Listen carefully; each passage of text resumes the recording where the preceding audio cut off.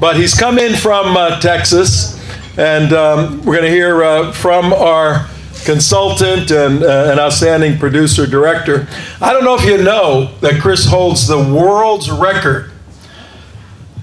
He holds the world's record.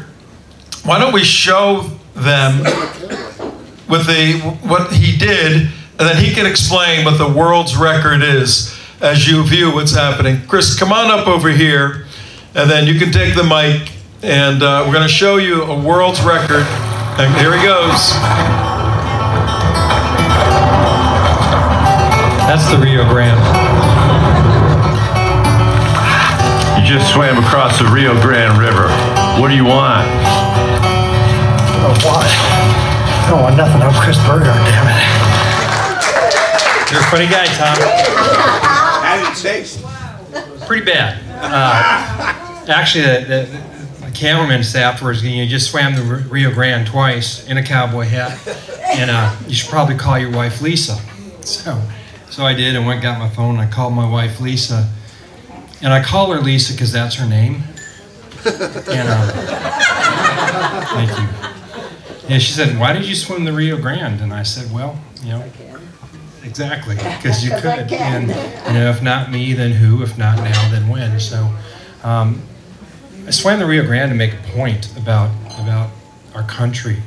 As Sam pointed out, as President Reagan said, if you don't have secure borders, you don't have a nation. That nation will not long survive. And as we've seen throughout Europe, you erase the borders, you erase the nation state. And it's happening here now.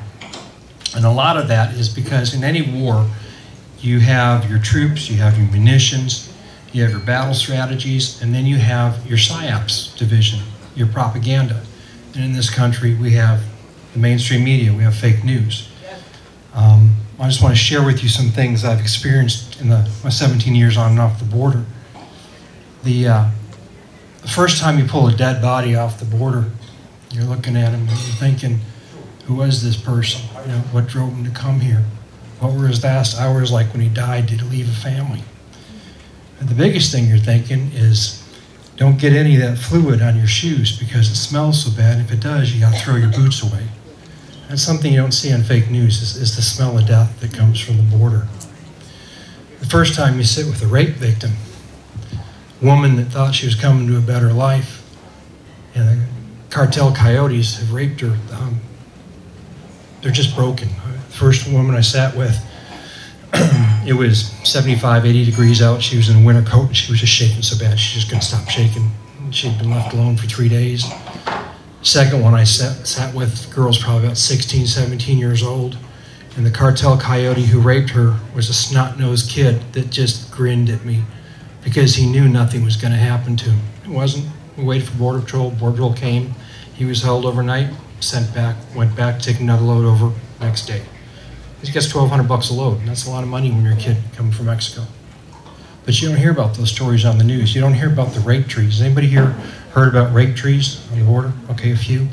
So what a rape tree is when these groups come across, what the cartel coyotes will do to impress upon their load that they are the dominant authority, bring them across the border, is they'll take a woman, a daughter, a wife, often with family members in the group, and they'll have these trees, and they'll put down sometimes blankets, sometimes just soft sand, and they'll rape them within earshot of their families.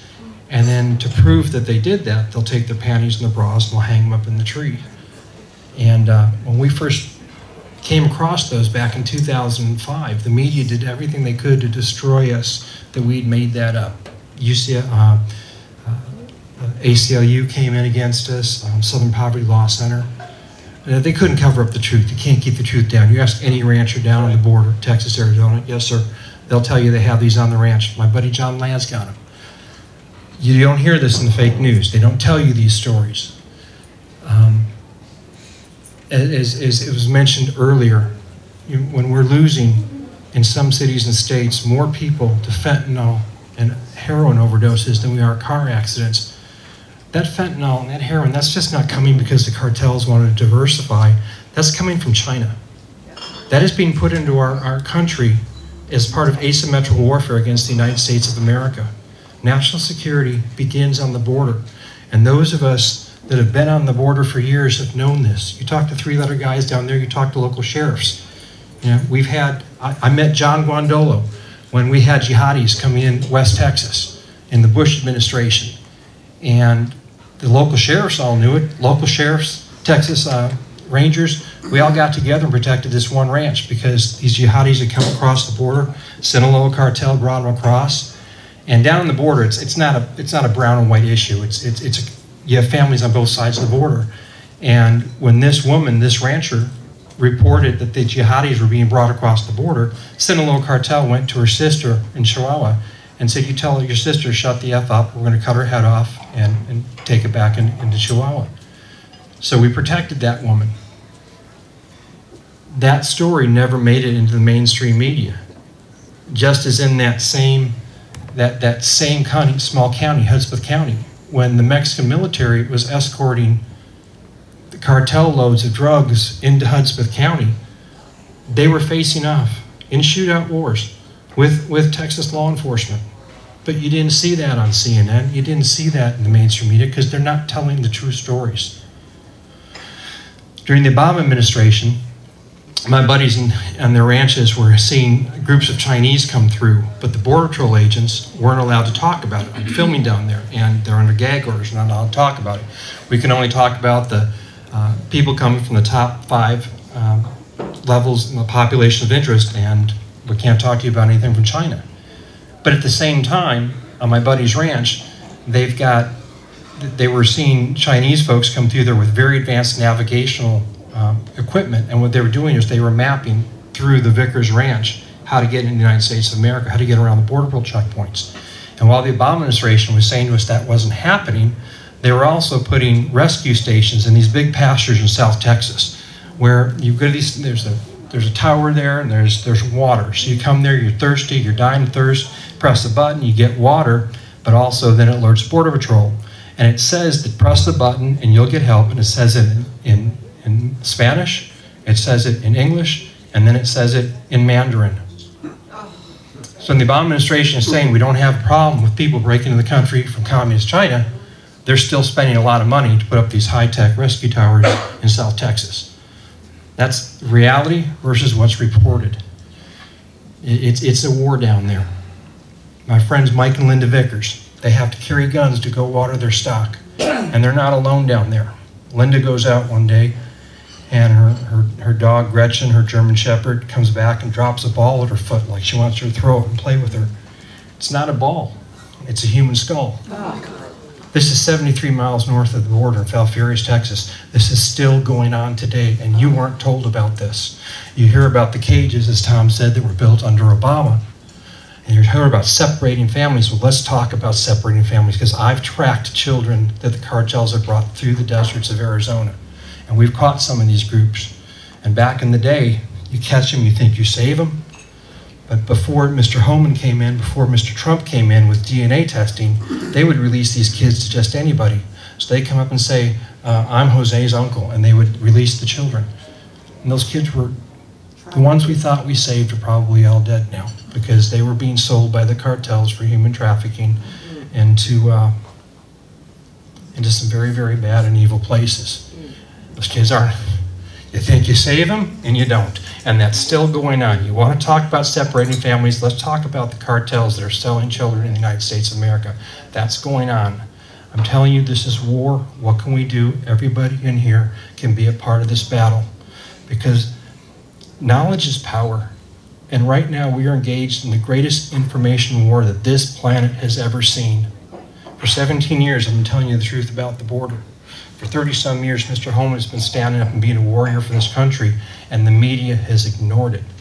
Well, just because we now have Joe Biden in the White House doesn't mean we can't stop them. This is absolutely winnable. We get to a tipping point of about 80% where people know the facts. They won't stand for this. Because the reality is, we live in a world where now conspiracy theories are the next spoiler alert. So if I told you, oh, the Chinese Communist Party is putting heroin through the border to try to kill Americans, you'd think I'm crazy. No. Tom, how much have your guys caught? Enough fentanyl to kill every American 2-3 times over? 50 times. Yeah. That is reality. The reality is we have a president right now that will fly illegal aliens to new lives anywhere in the United States of America, but he won't send a plane to send Americans back from Afghanistan. Unbelievable. Y'all can change that. Thank you for being a part of this, and ask God to give us some prayers. I hope we get this one right. Amen.